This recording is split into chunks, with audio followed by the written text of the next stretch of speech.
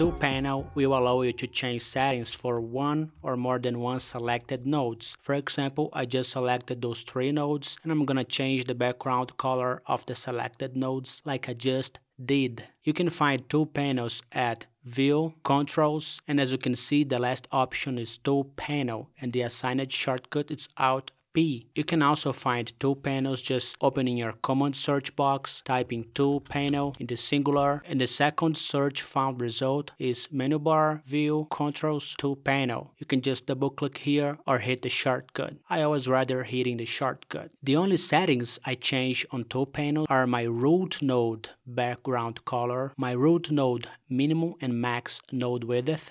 I always set the same values in those both input fields, and my root node font size value. Those are the only few things I change here. Whenever I need to change the standard size for all my map nodes, I do not use the tool panel. I use the styles management panel. If you click in the card being displayed here above this video, you can check another video about style management panel. These two panels we are talking about is just for changing format settings of one or more than one nodes once in a while. Like in this other map that I have, those nodes that has different background colors, I changed using Alt P, the tool panel, but that doesn't happen often and shouldn't happen often. I don't change things here too much in order to keep the maps as simple as it could be and make the knowledge process as fast and easy as possible. In future videos, I will be doing a breakdown about all the format settings here in tool panels and also about the other tabs on tool panels like attributes,